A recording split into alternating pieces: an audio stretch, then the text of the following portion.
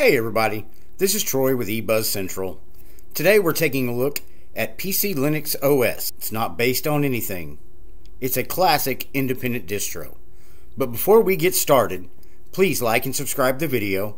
That way you can be entered into the Asus ZenBook 14 giveaway that we are doing on August 31st, 2021. PCLinuxOS.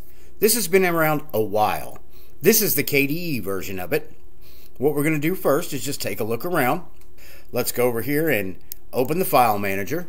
File manager opens up. It is Dolphin. As you can see, it is the light theme. But you've got your home, desktop, documents, downloads. You've got everything that you generally have in a file manager. And you can move them around. You can grab one and move it up. You can change the order of these to better suit your needs for what you're doing. So let's close out of that. We have also got configure your computer. When you open this up, you get the PCLinuxOS Control Center. You can install and remove software. It does use Synaptic Package Manager, and it does use apt for the RPM repositories. But other than that, it's an independent. It is not based on Ubuntu. It's not based on Arch. It's completely built in and of itself. And it's pretty impressive. But when you get into the Control Center, you've got Software Manager, you've got sharing, you can configure your FTP right here, or you can configure your web server right there. You've got Network Services, you can configure your DHCP, configure a DNS, configure proxy, configure time, or OpenSSH daemon configuration. Hardware. You can browse your hardware and configure it. You can change your sound configuration. You can set up a graphical server. You can set up a keyboard layout, set up a mouse pointer device. You can configure and mount and set up printers, set up a scanner, or set up a UPS for power monitoring. Then you can go to System. You've got authentication services, manage system services by enabling or disabling them. This really comes in handy on laptops. If you've got services that are running in the background that aren't necessary, you can shut these off right here. Manage, add, and remove fonts. Import Windows fonts right here by the click of a button. Manage date and time. Manage localization for your system. View and search system logs. Open a console as administrator. Manage users on a system. Import Windows documents. Then you've got network sharing. You can access a Windows SMB shared drive right here. You can share drives and directories with Windows right here. Access NFS shared drives and directories using NFS. Access WebDAV shared drives and directories. Local disk, you can manage your partitions right here. You can share your hard disk partitions here. Security, you can set up your personal firewall, configure authentication tools, and then boot. You can set up auto login to automatically log in, set up a boot system, set up display manager. You can go in Xorg and make changes if necessary. That is the PCLinuxOS Control Center. We can go over here, we can right click. Obviously you can get access to your desktops or your wallpapers right here. I'm going to go ahead and stick with this one. You can adjust your mouse actions, location of your desktop folder, icons, filter, and about. Let's close that and let's go over here and we got KDE System Settings. Let's open that up. You've got Appearance, Quick Settings. Let's see if we can change it to a dark mode. Let's go with Breeze Dark, guys. So let's apply that. There we go. Application Style. You can come in here and change all your application windows the way you like them. Plasma Style. Currently it's on the Breeze, but you can change it to Oxygen or Breeze Light or Air. And if you don't like those, as always, you can come right down here, download them.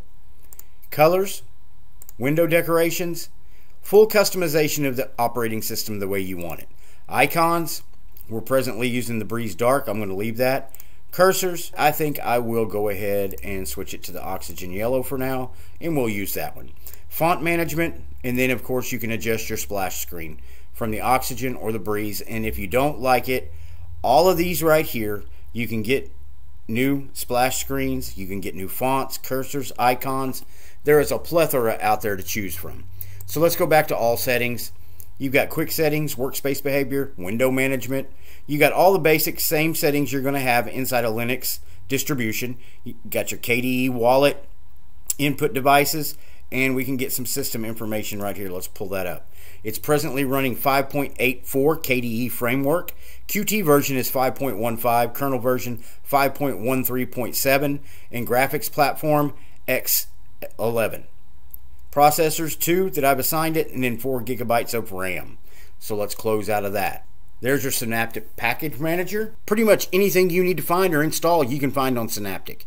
If it's not there, you can find it online and install it from terminal, but generally most of what you're going to need is right in here. You can check installed packages, go over here and click on that, or you can check installed, local, or obsolete. What's good about the local or obsolete, when you check installed, it'll give you the list of packages, and if they are obsolete and you don't need them no more, it'll show it to you, show if it's broken. That way you can delete it, get it off your system, and clean up some room. So let's close that out. Let's look at the base applications that we get with it. We're going to start off with more applications. You've got CPUX, HTOP. Let's see what HTOP says we're running. At rest, this KDE environment is running at 698 megs of the 3.8 gigs I've assigned it. My Manjaro runs at about 1.2 or 1.3 at rest. So PCLinuxOS is actually using 500 megs less at rest than a Manjaro install. That's pretty impressive. So let's close out of that. Let's go up to more applications. You've got console, you've got KSysGuard, and Xkill. Archiving, you've got Arc, Free File Sync, GRSync, Real-Time Sync, and you get Time Shift. With Time Shift, this is awesome. This is a way to back up your system. The first time you do it, it will make a complete snapshot of your whole system, okay?